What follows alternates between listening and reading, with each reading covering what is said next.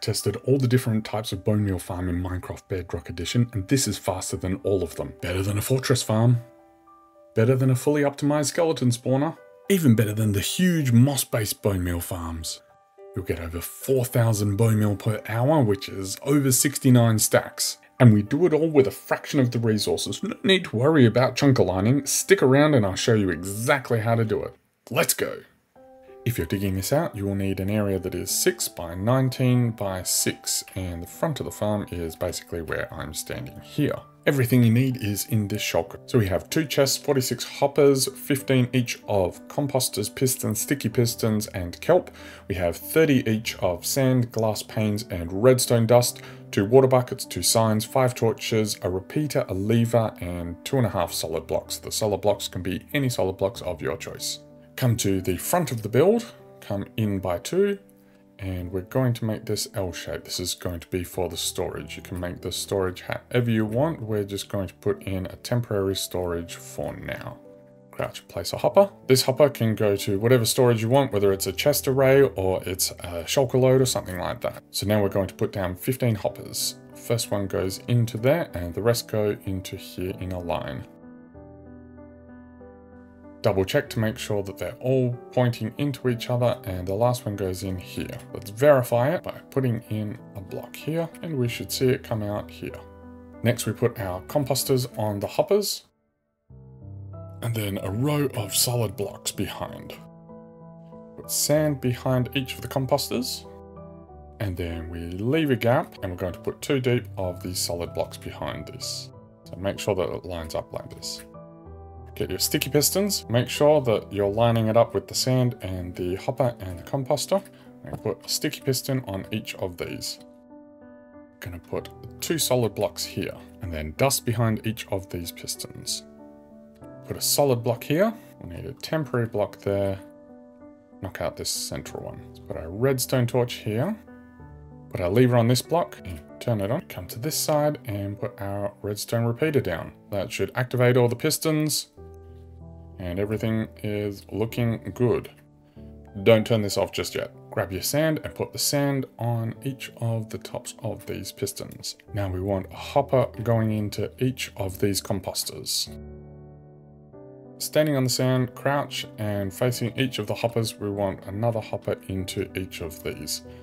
You could put a solid block in here if you want to save on resources, but occasionally this farm will break and you'll need to replace the sand. If you have solid blocks in there, you're not going to be able to reach in. On top of these pistons, we want another set of solid blocks, and then another one on top of those. Come out by 1 more. And then you're going to put redstone dust on all of these. You'll have 15. Grab your pistons and put 1 on each of these.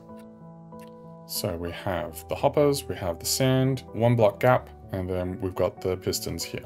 And this is how it looks in profile. Grab your redstone torches, put a redstone torch here, that will go out. Put a block on top of it.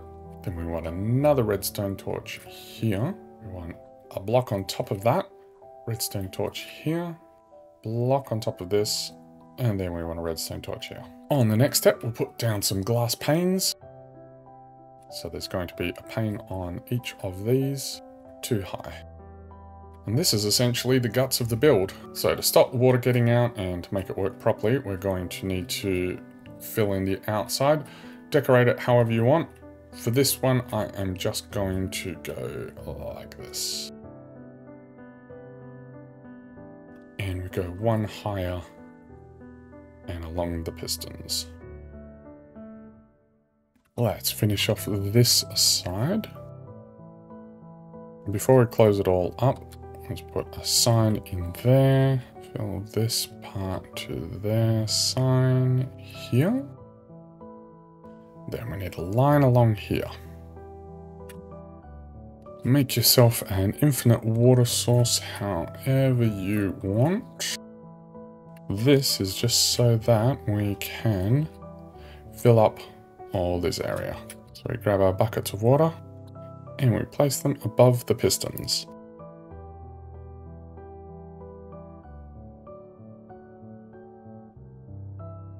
So now you should have it looking so each of these is still. Fill in this water and then break this area.